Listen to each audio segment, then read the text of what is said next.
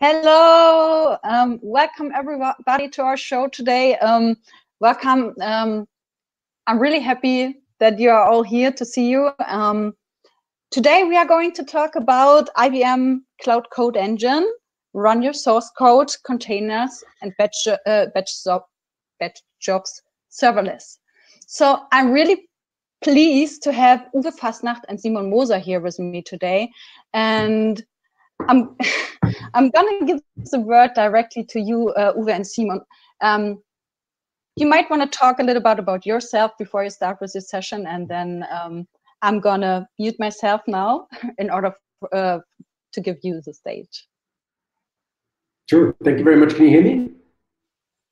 Yes, we can. Great. All right. Thanks. Oh, no, that was my mistake. I'm sorry. Okay, and it's back. So my name is Uwe Fassnacht. I work in the IBM development lab in Böblingen in Germany. However, right now I'm sitting in my home office in beautiful Tübingen, which is quite close to Böblingen actually. I've been with IBM Cloud for, I don't know, basically since it's been around in 2014 or so, and have seen it grow and prosper, which has been an interesting ride. I used to be a developer advocate and then manage a team of developer advocates, and I've been moving into product management positions, and right now I'm responsible as the product director for IBM Cloud Code Engine, which we're going to be showing you today. And Simon. Sure. So, hey, everybody, my name is Simon Moser. I'm also an old IBM Cloud guy. Basically, I probably joined around the same time, maybe even on the same day that Uwe joined. When Bluemix was not even called Bluemix yet, which was still called IBM Cloud Operating Environment, I think was the very first name. Anyhow, it's been a long ride since then. I am in recent years, or in the last couple of, well, basically the last year, I am the lead architect for this new service called Code Engine, that I will be happily demoing to you in a second, and showing you what the value proposition of Code Engine is and why we think this is really, really the greatest thing since sliced bread. But before we do that, Uwe, let's do the usual kickoff. All right, let's do a quick introduction here. And let me share my screen. And ideally, you should be seeing my slides in full screen. Is that working? Yes. All right, cool. Okay, so IBM Cloud Code Engine, the tagline is any workload accelerate, as you'll hopefully see in our demos. And we're going to have a lot of slides. I just want to set the stage real quickly.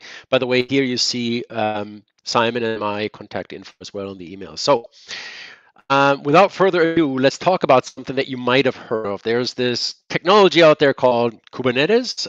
Have you heard of it? I bet you have. And Kubernetes is difficult, right? There's this sort of Kubernetes, the complete guide on the left, and we've actually read and worked through the book on the right side, which is sort of illustrating how tough Kubernetes really is, especially for people who want to not just operate, but use Kubernetes as a developer. Because as a developer, you want to sort of deploy your stuff onto Kubernetes, your containers, your workloads, your source code. So it's not just us, IBM, but the industry kind of agrees, right? So these are people from around the industry, and Kelsey Hightower is someone you've certainly heard of from Google. Basically, everyone is saying, Kubernetes is hard, right? It's difficult to use. It was never really intended to be something that developers use directly, right? YAML files, many of you might be familiar with the complexities of deploying stuff on Kubernetes. And as Kelsey says, we believe and we agree that the next layer sort of the layer cake, now that Kubernetes has sort of won the container orchestration wars, the next layer on top is where the real value is and where things tend to get interested, right? Sort of, what do you do on top of Kubernetes? And that's exactly what Code Engine is. This is brand new. So you might not have heard about this. This might be the first time you've heard about it. And it's for people who just want to write and run applications, batch jobs, code. I just want my stuff to run, right? I don't want to learn Kubernetes. I want it as a smart infrastructure underneath that does its thing without having me to tell it what to do. So what we're going to be showing you is one container-based environment for all your workloads. You're only going to be paying for what you actually use, and that means, and that includes, let's assume you deploy a single container. That container is up, it's serving traffic, I don't know, it's your personal web page, something like this, right? And then interest wanes and the container scales down to 0 because there are no more HTTP requests coming in, you stop paying. HTTP requests come back in, we wake the container up for you, you start paying again, right?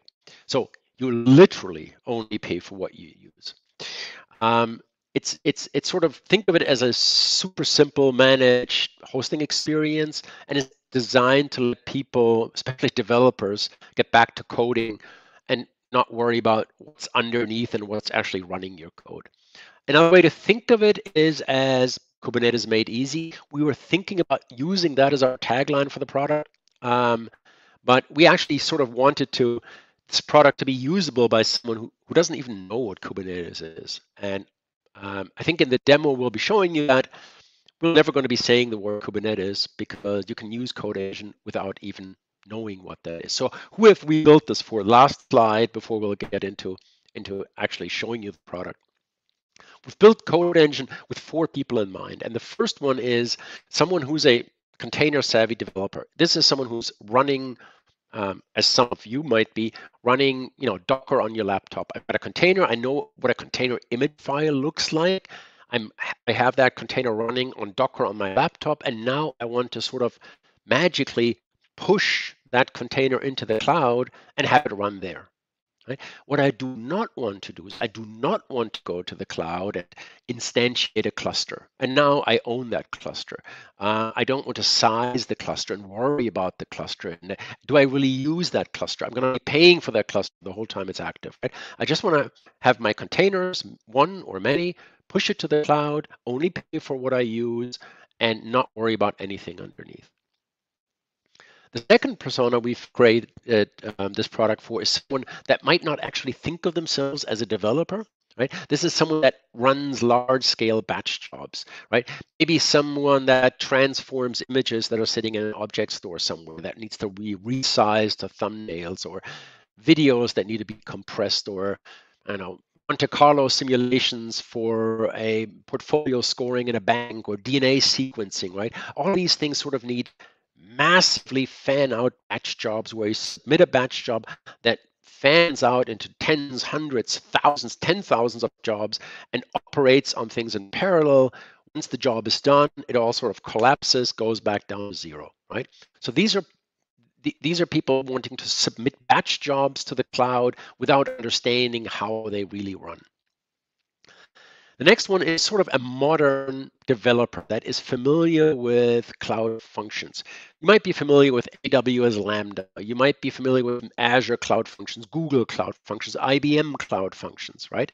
And you might love that idea of function as a service, right? I put my function out there in the cloud, it gets triggered by some event, it runs something, it does something, I pay for while it's active, and then it stops doing something again until it gets triggered again.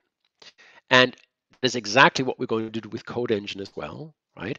So CodeEngine will be entering into that space as well, function as a service space, but it is going to allow you a much broader set of workloads to deploy. It's basically going to remove all the limits, right? So in Cloud Functions today, you have limits in terms of how many gigabytes you can use. You have limits in terms of how long can your function run for. All of those limits will be removed. And then the last person is a PaaS developer, someone who might be using, Heroku, who might be using Cloud Foundry today. I have source code. The source code is sitting on my laptop. The source code is sitting in a Git repo somewhere, maybe on GitHub.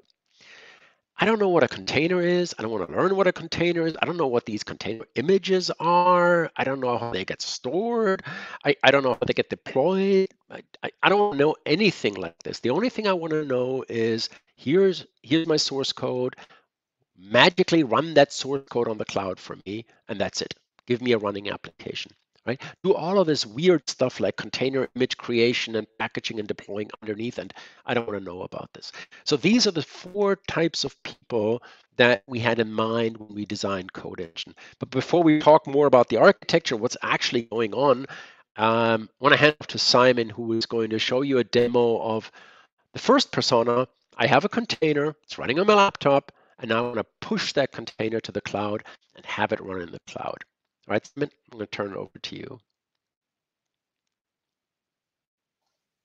All right. So I'm assuming you can hear me now? Yep. Great. So let me start sharing my screen and see whether it actually starts coming along. So tell me if you can now see my browser. All right, cool. All right, so as Uwe just said, so what I'm going to do in the next, let's say, half an hour or so is I'm going to show you 3 types of demos, all right? And I'm going to walk you through the individual capabilities of the platform as well as of the individual capabilities of the pieces. And what I suggested we're going to do is that after each demo, we're going to take a quick break and do a little bit of a Q&A on that specific topic, because like I said, it's like 3 isolated slots. But before I do a lot of talking, let me get into this. So I'm logged into the IBM Cloud console, and you've probably seen this view before if you have ever been logged into the IBM Cloud. So if I can click on this little menu here, and you'll find an entry here on the left, which is called Code Engine. That's the service that I'm presenting, and that's the piece that we're gonna start working right now. So the first thing that we're going to do is we're going to create a project. And a project, basically, I'm going to explain to that in a second what it means, but that's going to take a minute or so to be created. So I'm going to call it, I don't know, meetup demo for the lack of a better word, and I'm just going to create this project. And while this is running, let me quickly explain to you what this does. All right. So the first thing that is happening is this project is corresponding technically to what we call the Kubernetes namespace. So in the back end now, what's happening is, think of that we have this giant Kubernetes cluster, and this giant Kubernetes cluster, I now get a little bit of a chunk of space on that cluster, and that space is becoming called meetup demo. And you see now 28 seconds later, I have an active project that I have called meetup demo, and that exists. And for now, we're going to forget about this again. We're going to need it later, but right now, what I want to do is, this is my Docker Hub, right? Well, this is a Docker Hub. So you probably used all Docker Hub, and this is the IBM.com organization inside of Docker Hub. And there's just a bunch of container images that we have stored there. So what I'm going to do is, oops, wrong window. What I'm going to do is, on this screen here where it says start creating, I'll say, I just want to run my container image. And as you can see here, I'm going to use a hello world image from Docker Hub, right? So once I click on that, Code Engine asks me, do you want to run an application or a job? So what's the difference? An application is usually something that I deploy and that serves HTTP requests. A job is something that I deploy and it actually runs to completion. So I'm going to talk about it a little later, and just ignore it for now, right? So the next one is I have to select a project, and this is why we created one up front, which is the meetup demo one. And now I'm going to say, I'm going to call this application Hello World Meetup. And now it's going to ask me, are you deploying your code from a pre-configured or pre-created container image, or are you deploying it from a piece of source code? And obviously, because I created it from a Docker Hub image, I'm going to pick container image, and I'm going to kick the image reference. And that's all I need. That's all I wanted to do. And now I click deploy. Right? And what's happened now is it will take that container image and basically deploy that to the cloud right away, right? As you can see here. And it will basically be accessible for everybody in this meetup in a second. And I will, once this is ready, I will put the link into the chat of the tool here, of the broadcast tool, such that everybody can access this application. So while it's deploying, it's just only going to take a couple of seconds. while it's deploying, let me talk a little bit about these other things that you saw, which is the runtime and the environment variable. Okay, it's already there. So let me quickly kick it off, and you say the application is there, right? So, and because I didn't lie, let me tell you the following thing. I can paste that URL to you, right, in the chat. And if you click on this application, you can actually access my Hello World application that I just deployed, Hello World Meetup, some cryptic namespace, and then .us-south code engine app domain.cloud. So what happens, right? So you can click on it and you would see the same Hello World that I saw. So what happened is we just took an image that was pre-configured and we launched it, and we didn't specify anything, right? So it's a super easy way from a pre-canned container image to a live application in production in, how long did it take? 30 seconds maybe, right? Very, very fast. Like if you have the code done and you have it packaged up as a container, you'll just take it, you throw it in.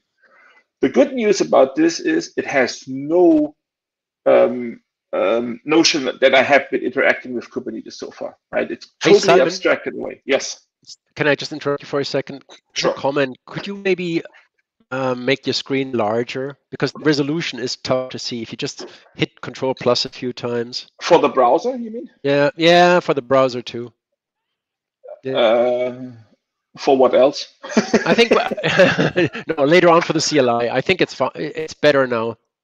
Okay, so thanks. I can like, if it's still too small, then please start complaining again, and okay. I'll do it. Okay, so so one of the things, and what I'm going to ask you to do now is maybe quickly stop hitting my application URL, right? Hitting my application URL, because I want to show you something, and as long as you guys are sending traffic to my application, that won't happen. So we have to stop the traffic to the application right now, please. So basically, if I really wanted to, I could have changed a bunch of parameters, right? In this initial screen where I did the deployment, I could have, for example, specified how much memory I want my application to have, how much CPU I want my application to have. And I could also specify two parameters down here, which are called scaling. And the scaling parameters are the ones that basically say,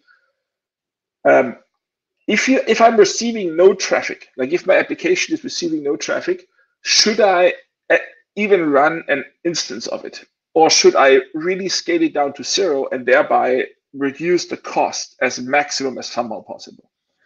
On the other hand, if I'm receiving really a lot of traffic, how many applications do you want me to scale up max? And remember that eventually you will be paying for the number of applications, right? So if you put an infinite number here, your bill might become infinite. If you only put 10, you'll say, okay, I'm going to pay 10 times what the number of one application will cost. So you can influence the scaling. And right now, let me refresh this. If you guys were following my instructions, you quickly maybe saw it up here.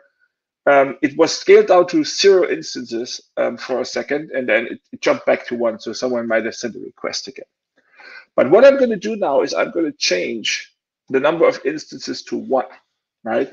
Because I want always one application, I want always to be running. So I'm going to click Save and Deploy.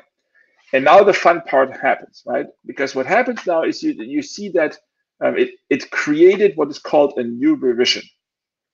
Okay, and a new revision means because I now changed a property of that application, which is just, I said scaling, minimum scaling equals 1 instead of minimum scaling equals 0, that created a new version of my application, right? And if I go down here to my revisions and traffic, you can now see I have 2 instances of my application. I have the first one, which was created 5 minutes ago, Hello World Meetup, blah, blah, something. And I have a second one, which is Hello World Meetup 99 something else. And that one was created 46 seconds ago. And it's the one that is currently active because it receives 100% of the traffic, as you can see here. one of the things that we will be able to do in the very not so distant future is to be able to influence that traffic, right? So for example, I could say I want 50% of the traffic go to the old instance and 50% of the traffic to the new instance. And that is super useful if you want to test out new features, right? So for example, you introduce a new shopping cart in your application and you want to do some user testing, but you don't want all users to move over to the new shopping cart. You basically would do a traffic split and you would say, hey, 90% of the traffic goes to my old application, but 10% of the users, they should get the new shopping cart and see if they like it. And you could do these kind of testings. And again, all of that happens without you knowing anything about Kubernetes or anything along those lines. So let me go back to the slides now and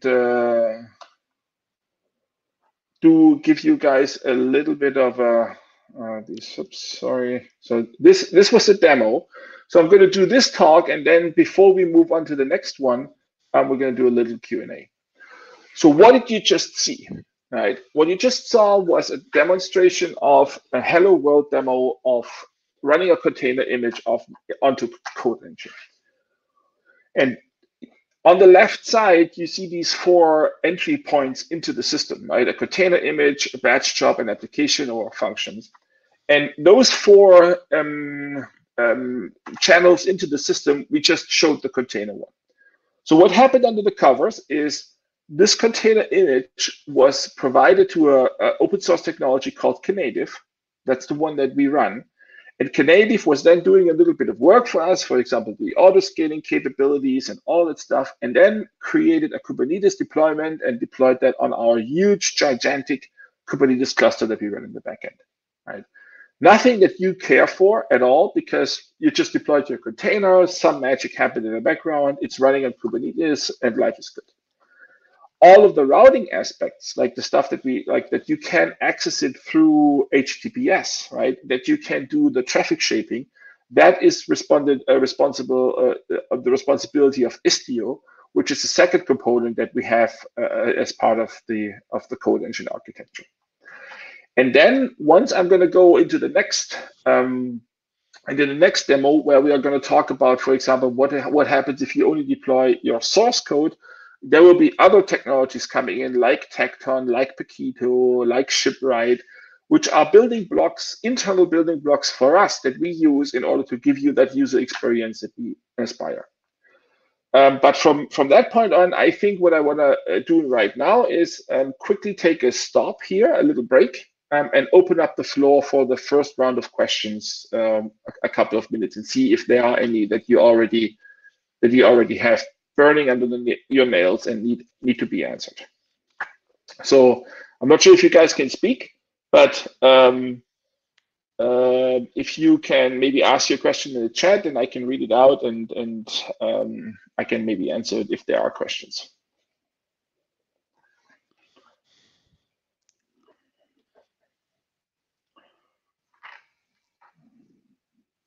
I'm just allowing a minute or so for someone to ask questions. And if there's really no question, then I just move on. But typing takes a little if you guys cannot speak up.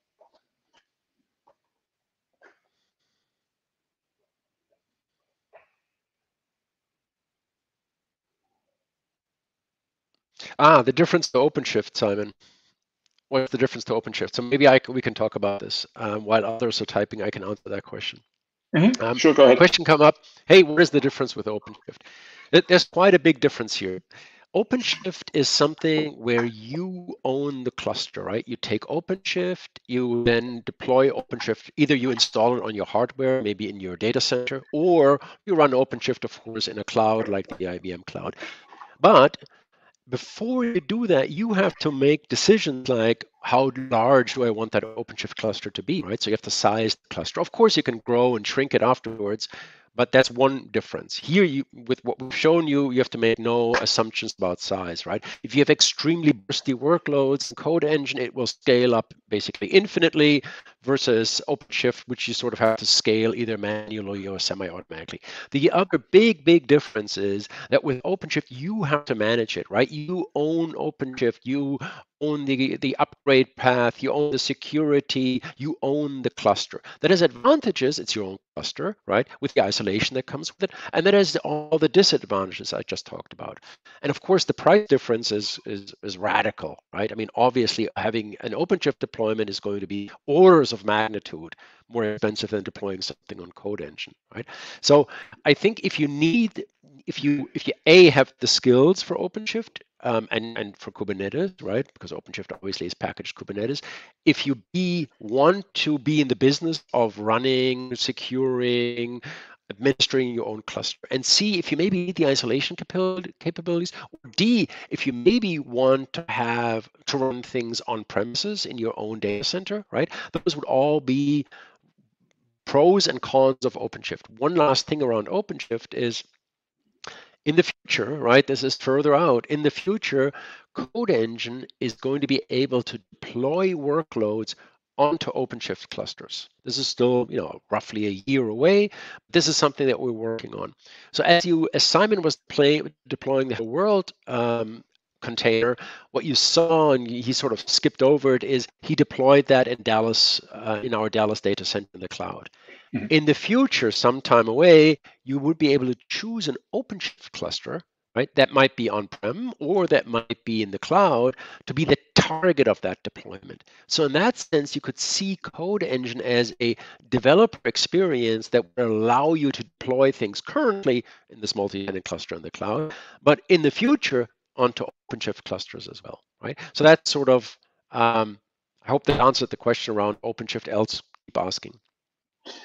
And then there was a second question, which is IBM Cloud Engine comes up with Istio native deployment, or customer has to have his own installation. So I mean, I think Uwe answered this. So Code Engine is a cloud service. You have to install nothing, nowhere, right? All that you have to do is you have to bring up your browser like I did. You have to go to cloud.ibm.com, go to the Code Engine page, and then start working, right? No installation, no nothing.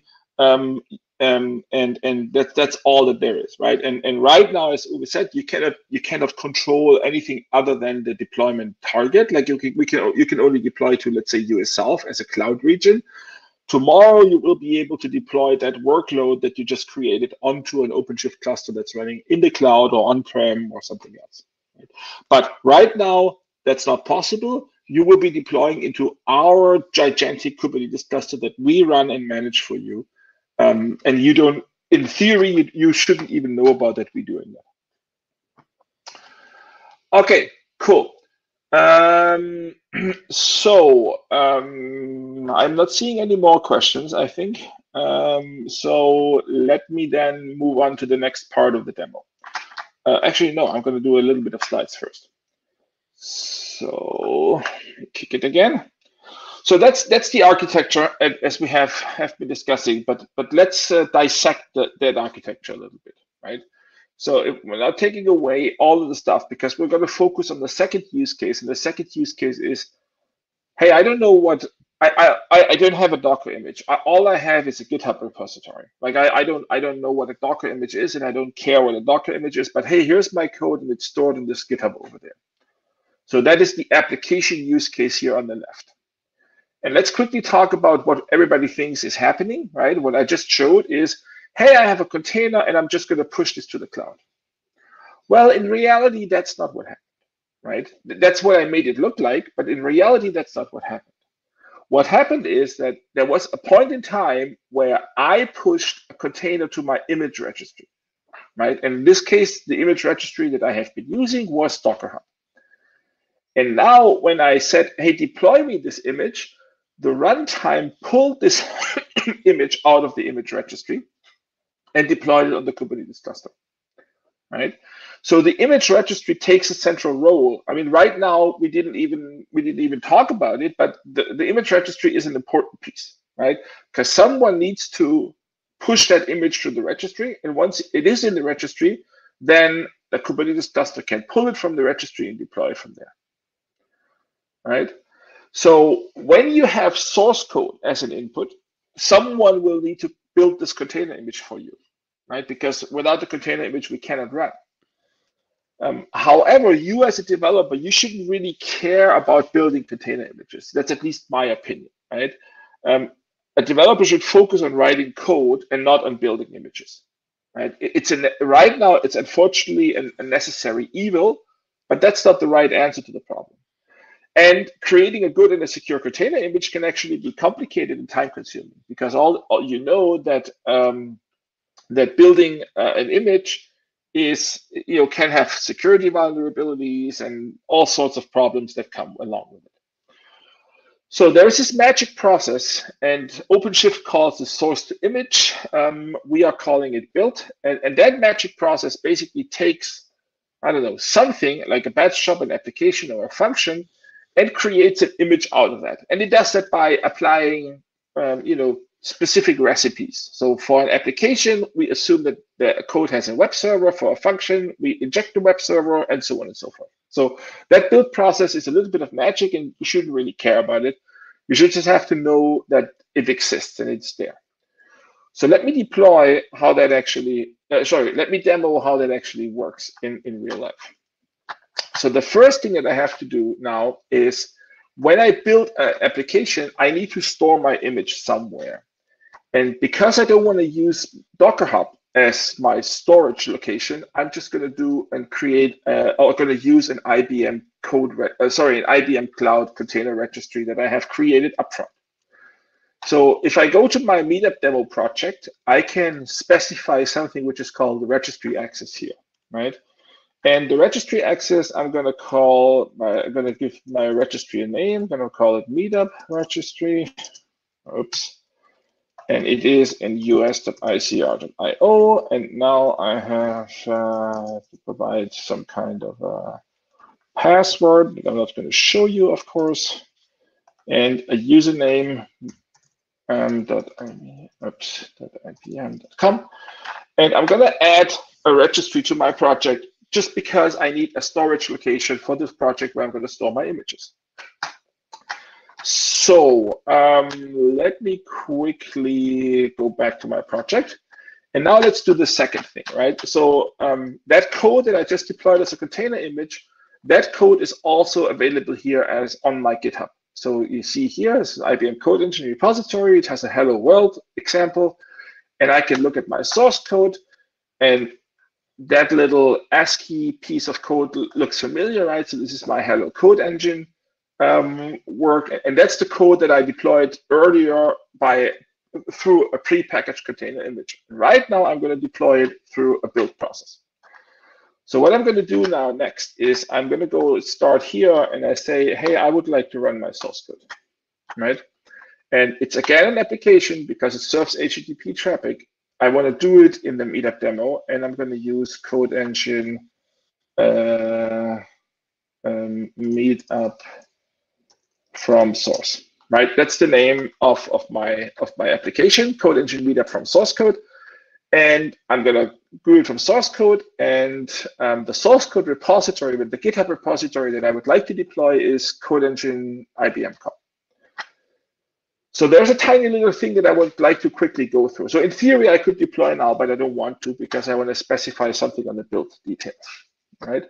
So the first one is I can provide a context directory, and I would like to use a context directory which is called Hello World because my GitHub repository is called Hello World, right? So I'm going to use that one. I'm going to use the master branch of my GitHub, and it's going to be my source code of Code Engine. The next thing that I'm going to do is it asks me what a build strategy is. And I'm going to explain that in a second while the build is running. So right now I'm just picking Cloud Native Build Pack, and I'm picking a super large machine, right? And I'm going to explain that why I did that. And then last but not least, it asks me where should I store the output of the thing. So I'm going to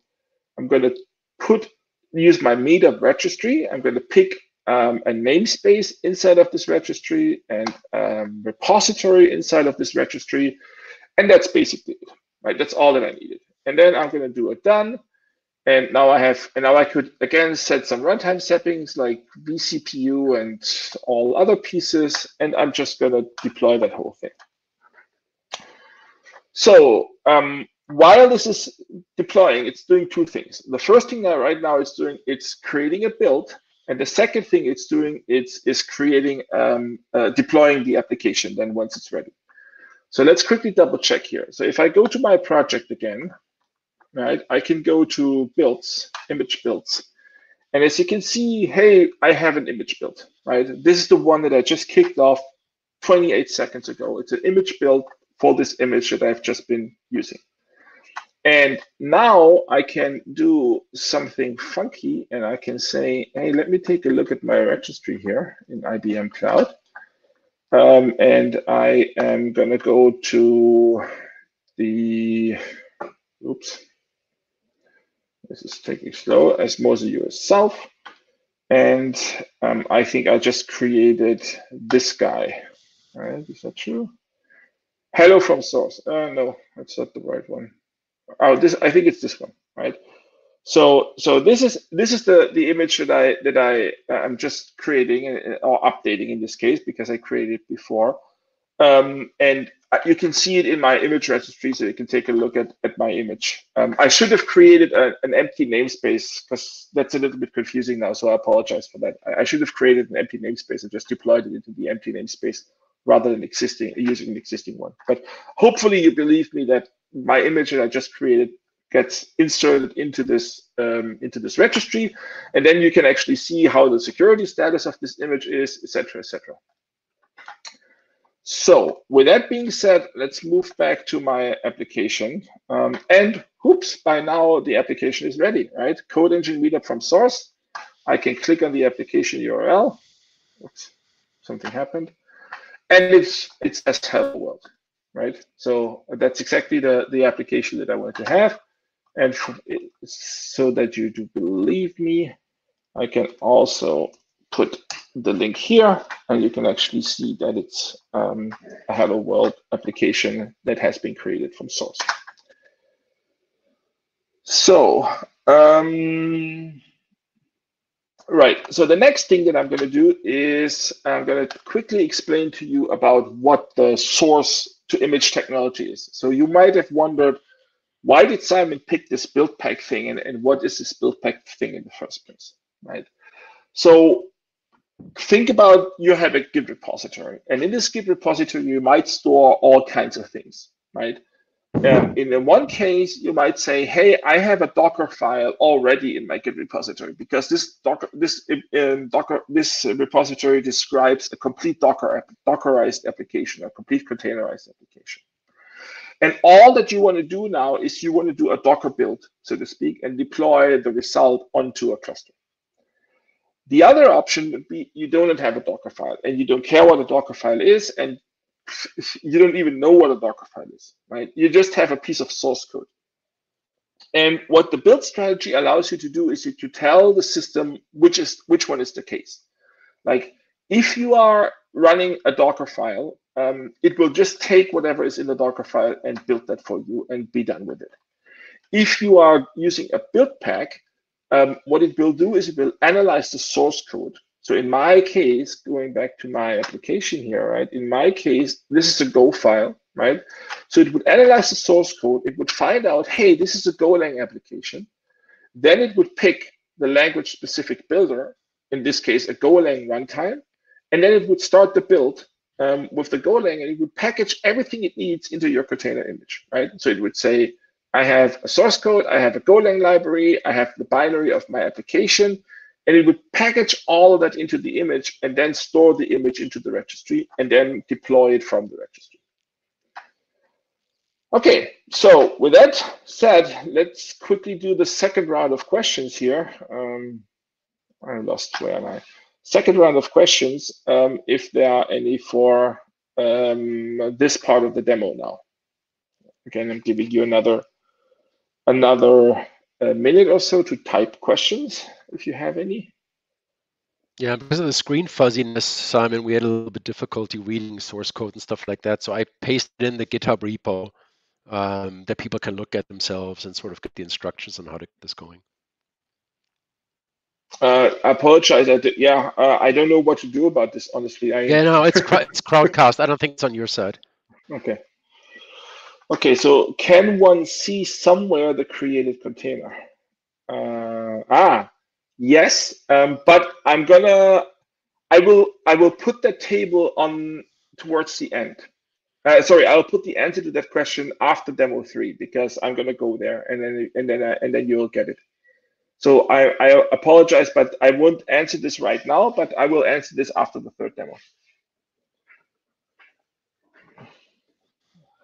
Any more questions? What about testing? Oh, that's a good one. Okay, so far we are not allowing that. So the point is, under the covers, we're running a CI/CD pipeline behind the build, obviously, right? However, one of the things where I don't want to get as code engine is into the business of becoming a pipeline tool. That's not what we want. We're not a pipelining tool, right? So what you could do is you could have a CI/CD pipeline sitting in front of it and then just deploy it into code engine. And then, of course, you could do all kinds of testing and vulnerability checking and God knows what else. But right now, we want to really be simple here. Here's your code. You just push it into the code engine runtime and let it run. And if you want, you could put an IBM toolchain service in front of it and do all the testing and all the pipelining work that you want to do from there. But that's not a functionality that we are particularly interested in implementing inside of code engine. Right. So you can basically think of if you have a complex, orchestration CD pipeline, CI/CD pipeline, you would do all the tests as you usually would, and you can think of code engine sort of being the last deployment step in that pipeline, right? And of course, in IBM Cloud, we have a sort of a pipeline as a service. Service in the cloud, but you might be doing something on-prem, right? Where you're doing all your CI/CD pipelining and your testing and stuff like that. And then the last command would be, hey, deploy this to code engine. And Simon hasn't shown this yet much, that you actually, of course, have a CLI as well, not just the user interface, the graphic user interface that you're seeing. That's a perfect segue into the next part of the session, because I'm actually going to show the CLI in a second. So, okay. Maybe. Okay. So I see. Matt, can I also table that towards the end? Yep, because that's coming as well. We're going to do this leave the question open and we're going to answer it towards the end. Okay, so now I showed you how to deploy a container image directly. I showed you how to deploy source code. So let's move ahead and talk a little bit about what we can also do with batch capabilities.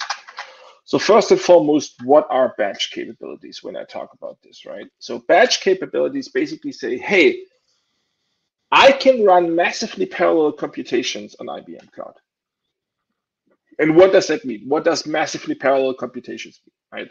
So very often you have the case where you say, okay, I have this object store bucket, and in this object store bucket, I have 1 million images, right? Or I have the satellite data and I have a lot of images, or I have something else, some sensor data that I received from some sensors, and I have a lot of them. And now what I would like to do is I would like to process that data, everything in the same way. Right. So for the images, I might want to crop and sharpen them. For the sensor data, I might apply some kind of function to the data and store the output to some other place. Right. So it's these heavy compute tasks that you would like to run, and you would like to run them massively in parallel. So if you have 1 million images, ideally you would like to run 1 million containers in parallel, such that you get the data processed very quickly. Right. Some other use cases would be like map reduce kind of things, scientific simulations, rendering of images for a 3D movie, right? ETL workloads like data transcoding. All of that stuff is usually done by batches.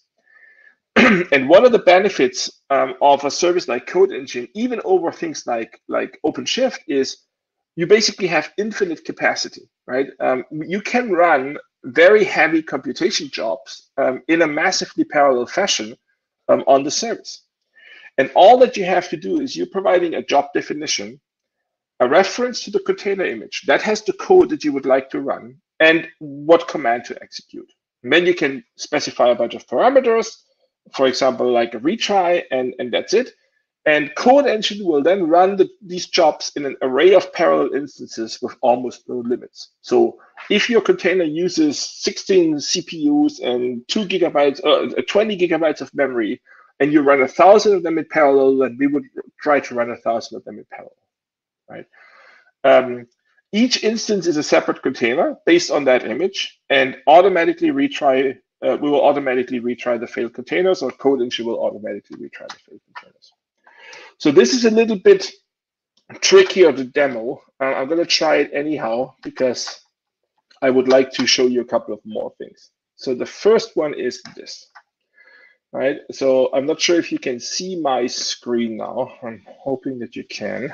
Yeah, you might want to make it a bit larger. A bit larger. Hit Control plus a few times. Yeah, because it's going to be very difficult to read the CLI because of the blurring. Maybe even larger, Simon. Even larger. We need the font to be larger. How can I do this? I mean, this. Yeah. Keep going. There we go. Okay, this is looking better. Thanks. Okay, it's so big I can't read it anymore on my screen now. But we can. Okay, let me do the following. Oh Jesus. Okay, hold on. Because I need to be able to read it somehow too. Okay. Because otherwise I don't know what I'm typing. All right. Okay, cool. So got it. So before I go, so I'm logged into my IBM Cloud account. It's the same account that I have been using. And in order to prove that you guys that I'm going to do this, I'm going to say IBM Cloud Code Engine project list, right? And as everybody would expect, I'm going to find a project which is called Meetup Demo, right? So I'm going to select the project Meetup Demo, and the name is Meetup Demo. All right, so this is the project select command, and the project select command just basically says, okay, I'm now targeting this project because I want with the command line, I would like to work into this project. I can now, let's for example say, list me the apps that I have in my project, right? And obviously we're going to find 2 apps because we deployed one from the source code, right? That's this one, and then we deployed one through the container image, which is called Hello World. And those are the active projects. The active applications that I'm having. And of course, I can also show me my jobs. So the jobs are my batch jobs, and I don't have a batch job at this point in time, and I probably did something wrong. Oh, of course, it should be like this. I just typed, and it says, "Hey, I have no jobs yet." All right, cool. So let's do the following. Let's create a job then, and I'm going to do this in the CLI, and then I'm going to flip over back to the UI. Right. So what I'm going to do is I am going to do IBM Code Engine job create. So I'm going to create a job. I'm going to use an image, and the image is called IBM.com first job. So that's again an image that sits out there on Docker Hub. I could have put docker.io/IBM.com here as well. And I'm going to give it a name, and that name is a meetup job. Oh. So, all right, cool. So now I created a job called meetup job. And that job, first and foremost, does nothing. It's just an empty shell, so to speak. But when I would like to run this job, so I basically say, hey, I would like to run the code inside of this image, right? I'm going to create something that I call a job run, right? So I'm going to say, and that's not correct. So I'm going to do like this. Hopefully you guys can sort of see this, right? So I'm going to say IBM Cloud Code Engine submit a job run. The job that I would like to run is called meetup job. And I'm going to specify something which is called array indices, and that means 1 to 100. And that exactly means I will be running 100 parallel instances of that job. So let me do the following quickly. Before I hit submit, I'm going to move over to my job table here, right? And you can actually see that I have the meetup job. That's the one that I just created. But now when I submit it through the UI, let's be very quick. So I'm going to submit it. And what will happen now is you will see that a meetup job is running, and you can see that 90 of these jobs have already been completed, and that's now even 100. So I was almost not fast enough to spin over, but this job now has been, this container has been running 100 containers in parallel, and each of the containers did something. It basically took the index parameter, so whether I'm container 1 or whether I'm container 100, and it just printed it out to standard out. So it's kind of like a stupid job. But if you click on this page, if everything works fine, so that's the tricky part now. That doesn't really 100% work all the time. Oh, okay, so it doesn't. Let me run it again, and because I do this post-factum, so I'm going to run my meetup job again, and I will. Oops. Let me see here. So I'm going to have a second one. See this one? That's almost completed. And as you can see here now in the logging, in my logging integration that I show, you can actually see that this is all true and all real, right? So I created 100 parallel containers, and every container is just executing what it's supposed to do. So it says, hi from my batch job, my index is 3. Hi from my batch job, my index is 60. So it doesn't give you a guarantee about the ordering. So it will not run 1 to 100 in the same order, but it will run 100 of them in parallel. And whoever gets scheduled first and whoever gets executed first will just produce this log line. So you can actually see that by arbitrary numbers, these 100 jobs have been run, and these 100 jobs have been printing out their standard out message into our log view here. So let me flip back to, oh yes, and now I'm going to answer the final question that was about, can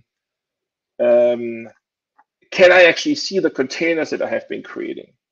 So remember in the beginning when I said we're showing Kubernetes, or we're using Kubernetes, but we don't want or don't need you to know what Kubernetes is, right? That is what we're going to do. So what you can do is, remember that I did the IBM Cloud CE project select. And what you can do is you can pass a parameter that is called -k. So let me just do that quickly. And if you do that, I will target this project for my kubectl command line. So with that, I can now go and I can say, without having a Kubernetes cluster, I do not own a Kubernetes cluster, right? And there is a Kubernetes cluster somewhere in the background, but I don't care about this. But I can now say kubectl get pods, and every kubectl command that you could run. And the kubectl get pods will actually now show you what's running on your Kubernetes cluster, right? So surprisingly, we have 99 job run containers, right? And they all completed, as you can see here. And then we are going to have 2 regular containers. The first one from the source build, and that's run, and then the Hello World one that we deployed earlier that is already running or still running, right? So can I see my containers? Yes, I absolutely can. If you want to. Do I have to see my containers? Absolutely not. Like ideally, I don't want you to use kubectl. If you have to use kubectl for something, I'm not doing my job right? But if you are nerdy enough, and if you really want to use kubectl in order to look into your containers or look at logs or I don't know, whatever it is that you want to do, you have the technical ability to do so. All right, so final slide. So that was the demo. I showed you that final slide before handing back to Uwe. So this is just a wrap up of what I just showed in the last demo again, right? So I created a job definition that had an image and a command and an array spec, which was the number of how many instances I would like to run, and stuff like how many CPU and memory I would like to run for each of those. I submitted. Then there is this fan out mechanism where let's say if you create 100 containers, you get 100 parallel instances, ideally, of this job, and every instance gets a parameter passed in. And in a real world use case, if you're now not doing something like a hello world, in a real world use case, you would use this parameter to actually get some data. Like, for example, think about, you would use this parameter to pull all the images that start with the letter A. Or, I don't know, something like that. Like if you're indexed 0, you pull all the images that start with the letter A. Or, so, like, you can think of whatever is suitable in your concrete use case. But that's how the mechanism, how it works. It will pass these instance parameters. You can then use these instance parameters to pull whatever data you want and do something with it. And thereby you achieve massive parallel computation at very low time. And with that being said, I think I'm at the end of my 3 demos. We have 5 minutes left. So Uwe, I think I ran a little bit over and you have to hurry up. So apologies for that. Not a problem. I think the demos are more important. If you just stop sharing. So yes, I will do that. Sharing. Yes. And let me share my screen. All right. You should be seeing a slide again. Yes, we do. Oh, all right. So what have you just seen? You've seen a multi-tenant container platform in the cloud that is Kubernetes based, but that hides Kubernetes from those who do not want to see it, right? So think of it as Kubernetes Istio native as a service. You can deploy almost any type of container-based workload, right? Basically anything that fits into a container, you can deploy it on CodeEngine. If you don't have a container, we'll build one for you, as Simon has shown, right? Bring in the source code, we'll build the container and deploy it. It scales. You've seen it scale down to 0, at which time you'll stop paying. And it scales amazingly high for jobs, for workloads, for high performance workloads. CodeEngine comes batteries included, right? So monitoring, logging, service mesh, all that stuff's built in. You've seen sort of, well, we've shown you only a glimpse of it, serverless workloads, right? You've never had to provision servers, you had to worry about the servers, you had to somehow roll out infrastructure before you could use CodeEngine. It's all hidden underneath the cover, so serverless in that sense. It uses open source project, Kubernetes, Paketo, Shipwright, Istio, Knative, and so forth and so on. Tekton, right? So there's no sort of proprietary lock-in. It just bundles all of these technologies into something that you can use extremely easily. And you can deploy different types of workloads, right? And that is different from some of the other cloud platforms, the competitors out there. You can deploy containers, application, batch jobs, functions. No matter which, they will all sort of land on the same Kubernetes cluster and run on the same platform, which makes it very easy for you to sort of combine them and have communications between these various containers, right, that are private and do not run over the internet.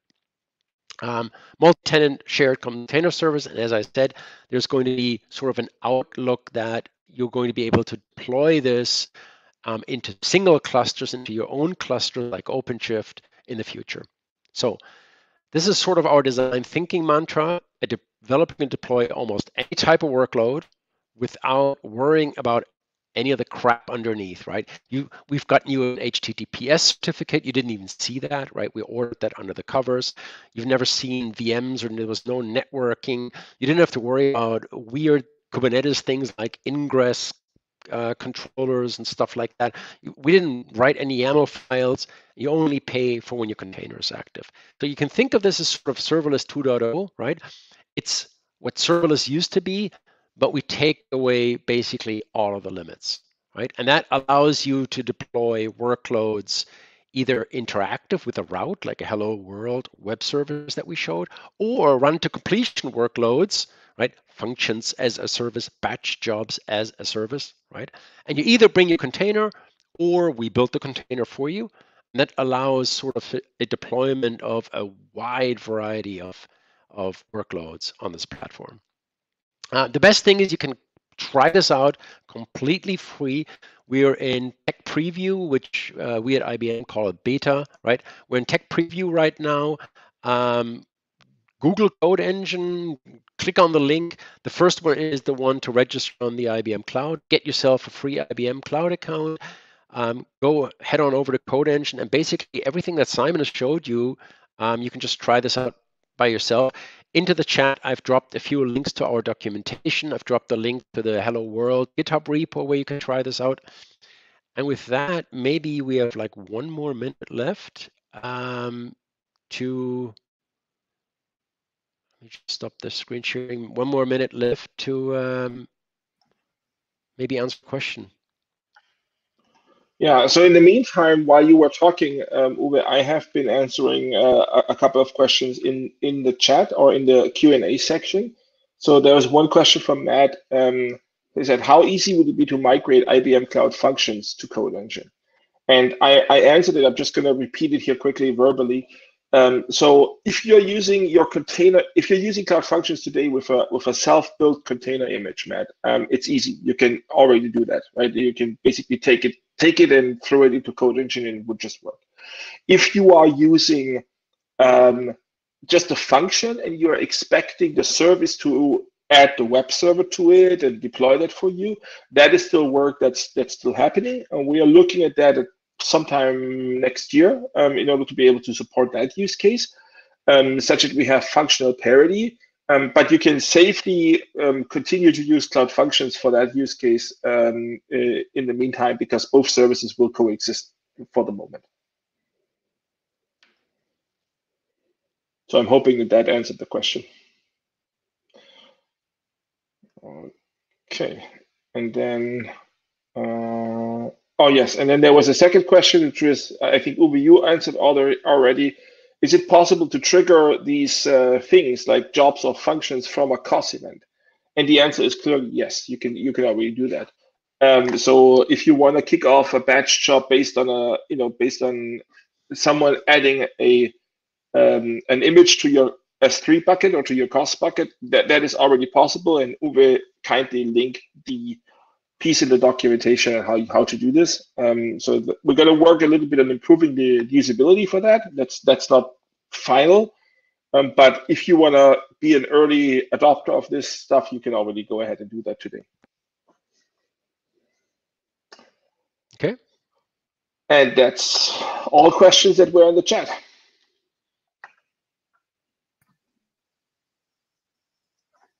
Thank you so much, Simon, Uwe, for this really, really great talk. I think we all just learned so much again. And for everyone else, thank you so much. We are a little bit over the time, and I want to say thank you that you were here. And I want to tell everyone, if you don't know about our meetup group, just take the time and join our meetup group in order to be aware of even more events coming up. So we have a lot of events coming up in Q4, like in November and December, and there will also be a lot of stuff going on here in Crowdcast. So I'm looking forward to see you again. Thank you so much. Uwe, Simon, thank you so much for being here today, and I really hope we are going to see you again next year. Sure, we'd love to give you an update how things are progressing with Code Engine. Yes, see you all next year then again. We are really eager to hear, so please let us know. I think Miriam posted the link to the meetup group in the chat. Thank you, Miriam. So don't hesitate to join us and visit us on more events. And I'm going to say goodbye for today and going to close the stream right now. Bye, everyone. Bye. Thanks.